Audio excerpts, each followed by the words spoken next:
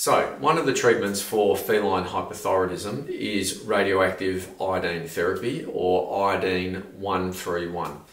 Now, this is the one treatment that the feline medicine specialist veterinarians believe has the ability to actually cure a cat of feline hyperthyroidism. Feline hyperthyroidism is the most common endocrine disease in senior cats. It affects 1 in 10 senior cats, and the age at which diagnosis occurs varies from 4 years up to 22 years. The average age a cat's diagnosed for hyperthyroidism is 13 years of age, and the vast majority of cats are 6 years or older before they're diagnosed. Cats who've been diagnosed with feline hyperthyroidism, after initial treatment with medication, just to make sure that we're not unmasking any kidney disease, they can then be referred on to have radioactive iodine therapy. And the way this works is they go to a special hospital that provides this treatment with veterinarians who are actually trained in radioactive iodine therapy.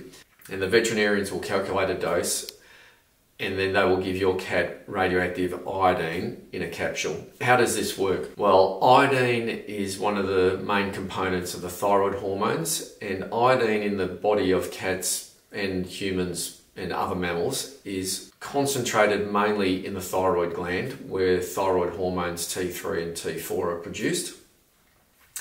So radioactive iodine therapy targets the thyroid gland.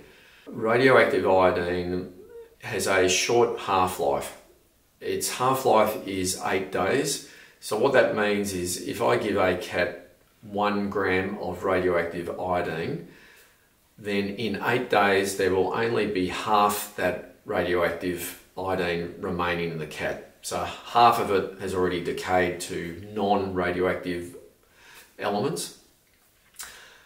And then in another 8 days, there'll only be a half of the remaining half a gram. So there will, in 16 days, there'll only be 0.25 of a gram of radioactive iodine. Now, when the cats go to these hospitals, they have to be kept isolated for 5 to 7 days because they're emitting too much radiation for it to be safe to be at home with humans.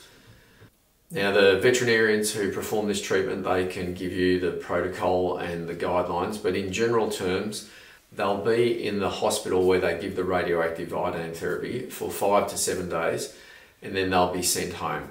Now, there are limits for the next couple of weeks in how long the cat can be near you, and the veterinarians will discuss that with you, but in general terms, you don't want the cat sitting on you or lying on the bed with you because they're still emitting radiation as the radioactive iodine continues to decay to non-radioactive elements.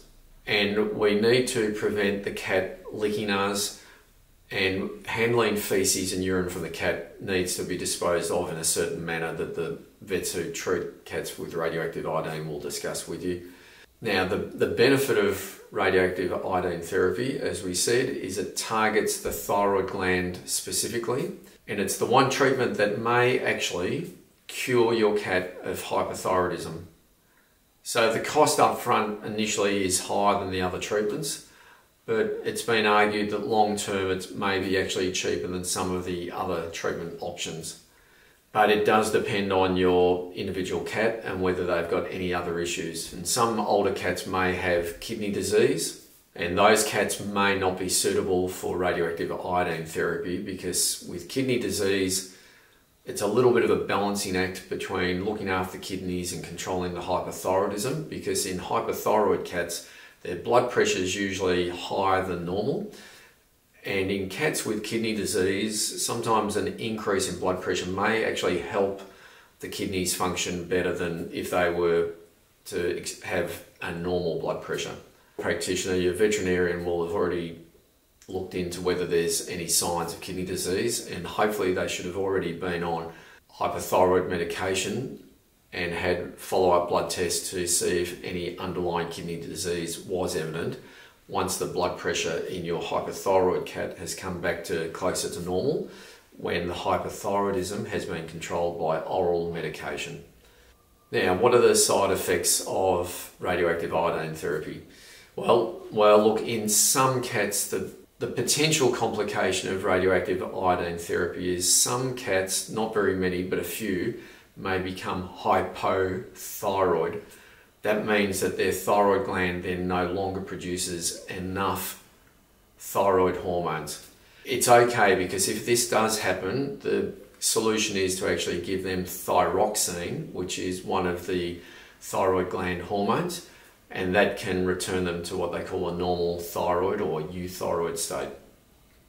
Now, a number of cats may be hypothyroid initially after radioactive iodine therapy, but over several months they return to a normal thyroid or euthyroid state. Anyway, look, tell me if you've had your cat treated for hypothyroidism, whether it was by medication or whether it was by radioactive iodine therapy, and how it went. And if you've got any questions, pop them in the discussion below. If you'd like to know more about hypothyroidism in general and how to fix your cat, what the treatment options are, and what to watch out for at home and how to care for your cat at home, check this video, which might be either here or it might be up here. Otherwise, I'll leave a link in the description. I hope this video was useful or educational for you, and if you've got any questions, please pop them in the discussion below. If the video was useful, please press the like button. It'll tell YouTube that the information was useful for cat owners, and hopefully share it with other cat owners who may be looking for this information. Thanks a lot. Have a great day.